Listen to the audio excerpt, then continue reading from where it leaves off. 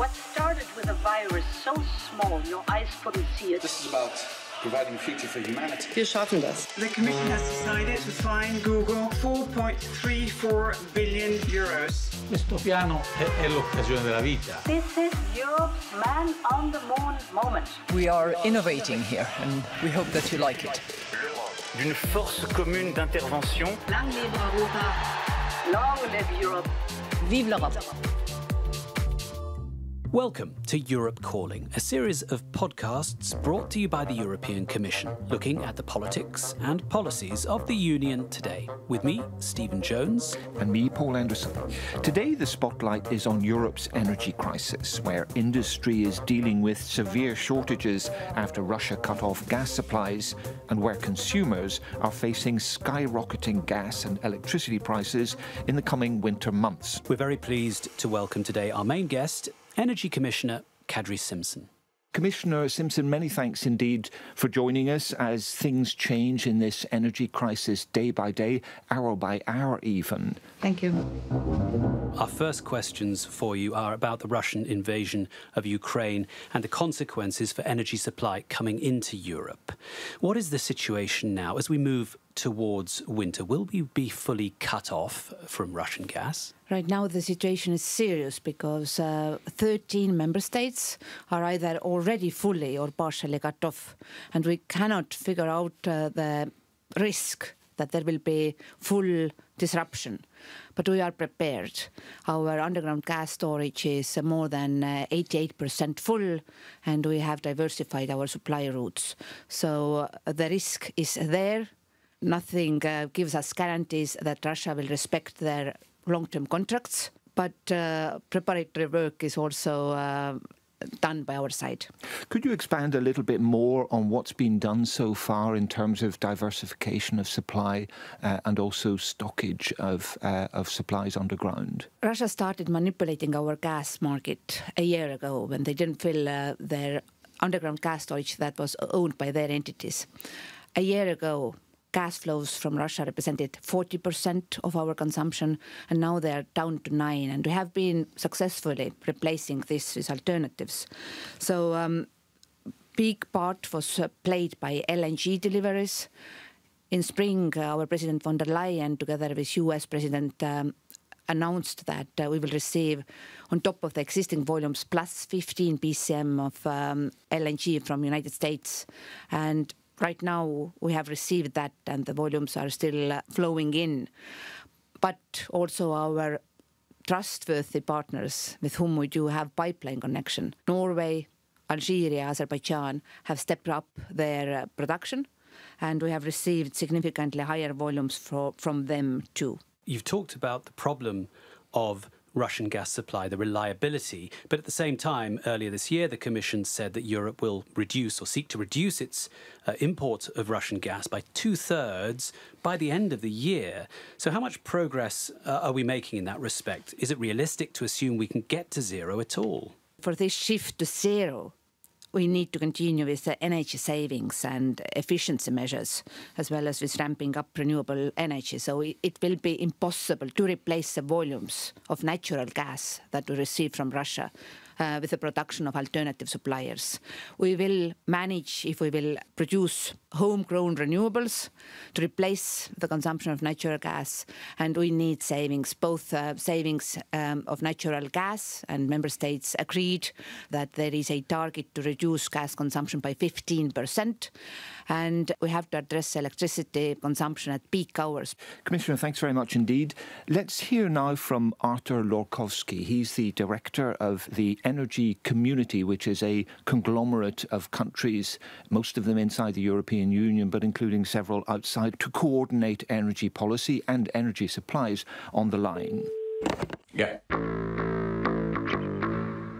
Many thanks indeed for joining us here on Europe Calling. Thank you for having me, and thank you for invitation. Tell me, first of all, just to give an overview, what state is Ukraine's energy infrastructure in right now? And what, in your view, was the most severe damage done by Russian forces to this infrastructure? If you let me, I will give you two numbers. They are, I think, very much representative for that what is happening right now. Ukraine amid war and amid the atrocities caused by the Russian army. more than 700,000 consumers remained without power due to the war, and more than 625,000 of consumers are without gas. Mostly affected are the regions where the war atrocities are happening. I mean, of course, Zaporozhye, Kharkiv, Dnipropetrovsk, Odessa, Mykolaiv, and Donetsk. And this is regionally the focus of the atrocities made by Russian army in Ukraine. Give us an outline of the Ukraine Support Group and Fund. What has it achieved so far, and what contingency measures are being put in place for the coming winter months? We are providing Ukraine with two services. The first one is the coordination of supplies of the equipment, materials and stuff needed for repairs. And that's what we have already achieved, an amount of more than 500 tons of different materials and stuff already delivered to Ukraine from more than 13 countries of Europe within 25 shipments. The other service we are providing is the fiduciary fund, which has been established by the Secretariat on request of Commissioner Simson. And we are collecting money from donors to support the necessary procurement processes to repair infrastructure in Ukraine. What is the nature of the collaboration between the European Union and the energy community? I think that extremely important is the political support which has been given by Commissioner Simson. I would like to underline also an excellent cooperation with the Emergency Response Coordination Center, which is part of the European Union Civil Protection Mechanism. I think these guys, they are doing excellent job in coordination with the Energy Community Secretariat in providing Ukraine with necessary equipment. And a word perhaps on your assessment of the level of needs in Ukraine coming into winter. We have to recognize the fact that Ukraine is amid the war. So it means that the consumption in Ukraine when it comes to electricity dropped by 30% in comparison to the previous year. That creates the situation which allows Ukraine for now to export electricity. But we can expect Ukrainian consumption to grow. And there are several risks which are connected with this challenge. Firstly, this is very unstable generation in nuclear power plants, including Zaporozhye power plant, which generates 2 gigawatts to the system and is a very serious source of electricity. However, this nuclear power plant is being the target of Russian shellings, what makes the situation very unpredictable in this regard. We can also expect shortages of gas as the transit through Ukraine is very unpredictable when it comes to the decisions by Russia. Another risk for the winter is the lack of coal. Some of thermal power plants being very close to the combat areas. This is the reality the Ukrainian government is tackling every day. So how much does the current energy crisis in Europe threaten energy support for Ukraine? So far, Ukraine being at war is stabilizing the European electricity system. For now, what I want to underline is Ukraine providing European Union with electricity, and we hope that the situation will last as long as it would be possible. Great. Thank you very much indeed, Mr. Lorkowski. Thank you very much, guys. You've heard that Commissioner, his view of the situation in Ukraine and what kind of winter they're going to face now. While many, it's clear, are facing hardships in Europe, it's going to be nothing like what they're facing in Ukraine. What are you doing to support Ukraine through the coming months? I'm glad to hear from Artur Lorkowski, because he and his team in Energy Community, they are helping Ukraine day by day, and they are working extremely closely with Ukrainian specialists. We have been also working together with International Atomic Energy Agency to help stabilize the nuclear situation in Ukraine, because Russian behavior in this regard. They are shelling the nuclear power plants. They have occupied the European biggest nuclear power plant in Zaporozhye. This is a very worrisome and absolutely unacceptable action from Russian military side. Well, you talked about technical and material support. What about political support? Because you're wearing the ribbon of the Ukraine flag with the blue and yellow.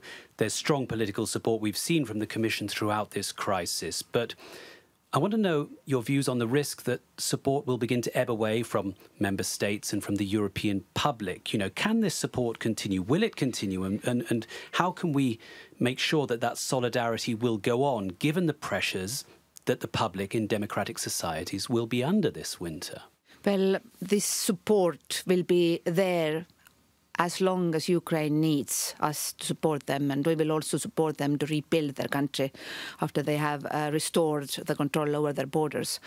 But the biggest, testimony that there is a broad support, I think, is our packages of sanctions. Russians don't get the necessary equipment for their oil or gas production sites, and we will not buy their oil products starting from December. For me, every day Putin regime demonstrates more clearly how rotten this regime is and what their real intentions are. So this makes our choice very clear, and we have to support Ukraine so that they can prevail.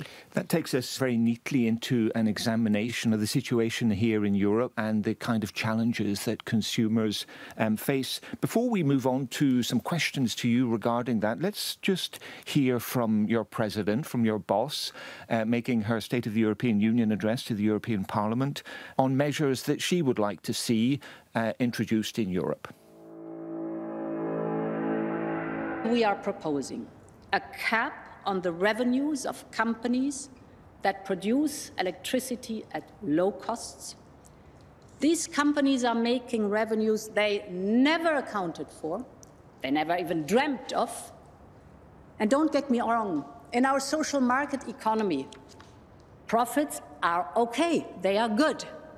But in these times, it is wrong to receive extraordinary record revenues and profits benefiting from war and on the back of our consumers. In these times, profits must be shared and channeled to those who need it most. So you heard there from your president proposing a cap on revenues. Could you explain exactly how you will share and channel these profits back to citizens? Our president's quote highlights exactly the most important thing, that we need to protect our businesses and people. And we have been working on this since last autumn already, because then the Russian manipulation already started. The most important steps we have taken are to cap the profits of the electricity companies that have received windfall revenues. And these profits are necessary contribution for the member state budget so that they can support the retail consumers. With these additional revenues, also important is that in these extraordinary times, we must be ready to use measures that we would otherwise not support, such as regulated prices. We have made it possible for the member states to put in place controlled prices that are lower than the actual cost of electricity. And these prices can now be extended not only to the private households, but also small and medium businesses. I want to bring in now Monique Goyens, who's the Director General of BEUC, the European Consumer Organisation, for the consumer perspective on this pricing crisis that's happening in Europe for consumers. Let's play you what she says. There is a risk that millions of people will not be able to pay their energy bill. And these people need financial and not only financial support to keep up with their payments. And they also need to be able to invest into reducing their energy consumption. They need much clearer information from energy suppliers on tariffs. And there is also no more time to lose. We need, beyond these very important short-term measures, we also expect further measures from Europe to deal with this crisis longer term in the months ahead. So you heard there Monique Goyens from BEUC suggesting that what you were mentioning just a moment ago may not quite be enough for consumers. So have you got further measures in the pipeline in this regard? And if so, what are they? I very much agree with this comment that many consumers will face difficult winter. And despite the fact that member states have already done a good job putting support measures in place, now they need additional funds to continue to expand these support schemes. And this is where our recent measures will come in. And it's also true that we need to look beyond financial support to address also structural effects that will last longer than one winter. You referred earlier to potential price regulation, a policy in the free market in Europe that you don't necessarily wish to pursue, but that circumstances demand at the moment. Many Europeans would say here to that. I'm just wondering whether you think this is potentially opening a door to wider, more long-term policy changes within the European energy market. The current market design has guaranteed a very important thing for Europe, that the supply is always met with demand. And unlike other places across the globe, we have not seen blackouts for decades. But it's also clear that our current system was not designed for wartime. And we are in a situation where, due to Russian actions, energy demand right now is bigger than supply. So right now we need emergency intervention measures. But we have already also proposed a long list of these actions, and they will help us through these challenging times. For long-term reform, the work is also ongoing to change our electricity market design where renewables are covering majority of our energy consumption. You talked there about the challenge of meeting emergency intervention measures with long-term ambitions. Now, the current crisis has brought into sharp focus the ambition, the scope of the ambition of the European Green Deal. Can we continue with the Green Deal as it is, given the crisis? Is it realistic to implement in the current situation, and is there support for that among the public? This is even more relevant than ever, because if we had been further along to the path towards net zero, our situation today would be much better, and we would have been much less vulnerable to this crisis. What we are seeing today is the consequences of being too dependent on one fossil fuel provider. This was Russia. And to replace this dependency, renewables are a solution. They are not only green, but they are also affordable and homegrown. So no one can turn off wind or solar for us. As I'm responsible for not only for current crisis, but also for long-term policies, then this is clear that we will continue to implement the Green Deal. You're listening to Europe Calling, and our guest today is Energy Commissioner Kadri Simson. As you may know from previous episodes of this programme, this is where we move from the hard policy topics to the softer, more personal side of our guests to reveal a bit about the person behind the title. So, Commissioner, a few quick-fire questions coming up from us which demand quicker answers. The first of which, questions-wise, is what would you like your tenure as Energy Commissioner to be remembered for? Well, this will be time when Europe will get rid of the dependence on Russian fossil fuels and moves quickly towards net zero. Countries closer to Russia were warning about Vladimir Putin long ago, notably after the annexation of Crimea in 2014. Did you see Vladimir Putin's actions today coming earlier? The countries I know best, they knew that this might happen. And that's why they are less dependent on Russian fossil fuels than the rest of the East and Central Europe. But now it's not time to point fingers to someone. Now it's time to step up our readiness to tackle this crisis and do it in a unified way. What for you is the crowning achievement of the EU? Single market, but also peace and unity that we have had ourselves and that we want to support our closest neighbours. You spoke earlier about energy-saving measures. What do you do to save energy? If possible, I walk instead of taking car. And since war started, I switched off my heating here in Brussels apartment. What gives you energy to get through the day? During the day, a couple of minutes outdoors, they help immensely. There's probably not much of it nowadays, but what do you do in your downtime? Indeed. Right now I cannot do that I would like to do, but spending time in the nature and meeting friends, this always helps a lot. What's your preferred type of renewable energy? I do like all of them, but I enjoy sunshine, so maybe that hints a little bit. Well, you don't get much of that in Estonia, I guess. Not surprising. That's why you can value it. And just a final question, how realistic do you think the EU's goal to be climate neutral by 2050 is? It needs investments into research and innovation, because not all the technological solutions that we will need to become climate neutral are market ready yet.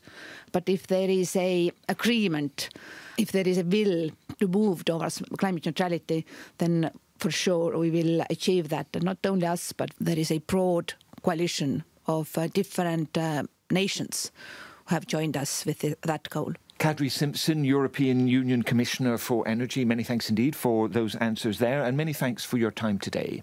Thank you for interesting conversation. And thank you to our other guests, Arta Lorkowski from the Energy Community, Monique Goyens from BEUC, and of course, thank you to you for listening. We look forward to your company at the next edition of Europe Calling. For now, it's goodbye from me, Stephen Jones. And goodbye from me, Paul Anderson. What started with a virus so small your eyes couldn't see it. This is about providing a future for humanity. Wir schaffen das. The Commission has decided to fine Google 4.34 billion euros. Questo piano è l'occasione della vita. This is Europe's man on the moon moment. We are innovating here, and we hope that you like it. D'une force commune d'intervention. Long live Europa. Long live Europe. Vive l'Europe.